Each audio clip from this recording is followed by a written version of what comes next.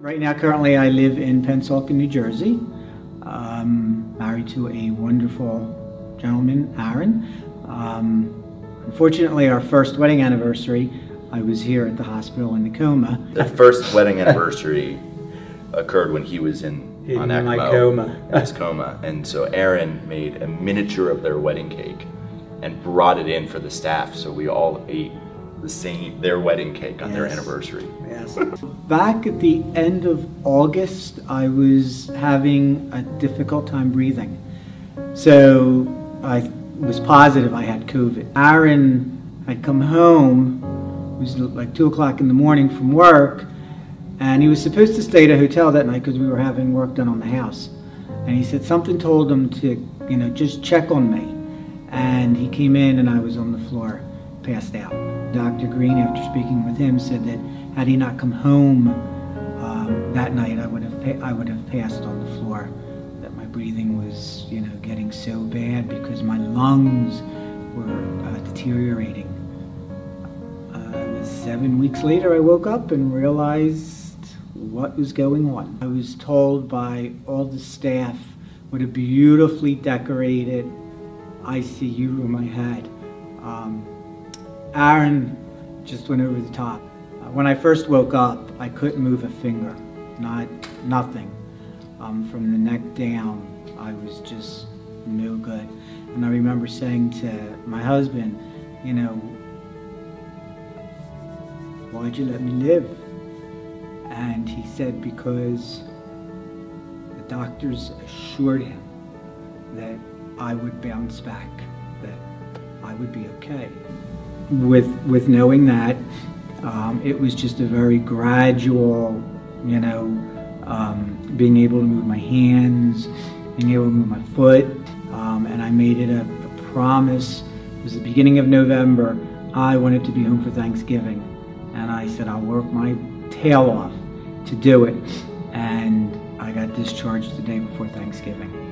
So that was the best holiday gift I could ever get. The way the ICU teams work is there's a handful of ICU doctors at Cooper any given time, and they're usually broken up by location. So I was in the main ICU service that happened to have all of the ECMO patients on it, and we had an open bed, and he wasn't on ECMO yet, but we had an open bed and he was very sick, and so one of the fellows who was taking care of him downstairs in the emergency room said, I have someone who's really sick, he needs to come up here now. So he kind of facilitated the transfer. He came up into the room, I still remember the room, and so I inherited him, and he was going to be on my team for the rest of the week. So it was in the days of everything was COVID, right? So if you didn't have COVID, we still thought you probably had COVID, and that's all we were seeing. And he came up, he was PCR swab negative, I think as an outpatient, and then again for us. And so that's when we started looking for other diagnoses.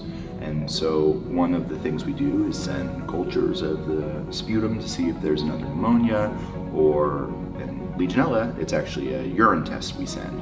And when it came back positive, it took a day or so, then we knew for sure that that was the diagnosis.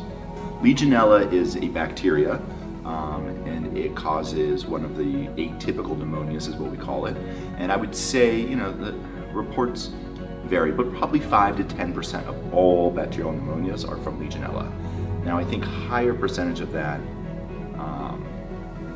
exists in the ICU because there's groups of patients who tend to get very sick when they get Legionella. So those would be patients over 50 or with prior lung disease like COPD or have some sort of immunocompromised state. When I woke up and Aaron said to me, you have Legionnaires disease, I was like, what? I thought that was something back in the 70s. And he's like, no, he goes, that's what you got, and I'm like, wow, what's the chances of that? And he says, oh, and by the way, you got leukemia too. I was like, a double whammy. Anything else? He said, no. So Stephen has something called hairy cell leukemia. So when you hear leukemia, you think of ALL or AML, you think of some really bad diagnosis. Hairy cell leukemia itself is usually curable and sometimes doesn't require treatment at all. And so it sounds like a big bad diagnosis, but in reality it's probably rather minor. So we got the diagnosis. We had decided to put him on ECMO. We were going to do it. Our oncology colleagues were involved in taking care of him. And they came, I will never forget, they told us as we were putting the cannulas in for ECMO that he had leukemia. And it was just like, you know, we don't feel the same way you did, but it kind of felt like, to us, like, oh, another diagnosis, another thing we have to take care of. But it was kind of put on the back burner. He got over his pneumonia, got off ECMO, got better, and then they addressed it. So I think it's important. Let's talk just a little bit about ECMO and what it is, because I think there's some misunderstanding. So ECMO doesn't treat the disease. It doesn't fix the pneumonia, you know, and doesn't fix ARDS, which is the syndrome that's associated with the pneumonia, acute respiratory distress syndrome. What ECMO does is it says it's an artificial lung that's outside the body, and blood is pumped out of your body through the artificial lung and then back into your body, and it allows the lungs to completely rest. So when the lungs rest, the inflammation goes down, we can actually treat the pneumonia, and it gives us time to treat the pneumonia and get rid of that. And so ECMO doesn't cure anything, it just gives us more time to let the body recover. And so what happens is, as your lungs are getting better and stronger, we need less and less support from the ECMO machine, eventually to a point where the ECMO machine isn't doing anything and the lungs and the ventilator are doing everything, and then when you can do that, we take you off ECMO. So that's how that kind of system that works. As upset as I was about being discharged from that first hospital that I went to without any testing, it was a blessing in disguise, because I know over there did not have the team that Cooper has. Hello, this is for Dr. Green and the entire staff in the ICU department at Cooper Hospital. Just saying thank you for all your hard work and your determination to bring me back to health and to make my story a success.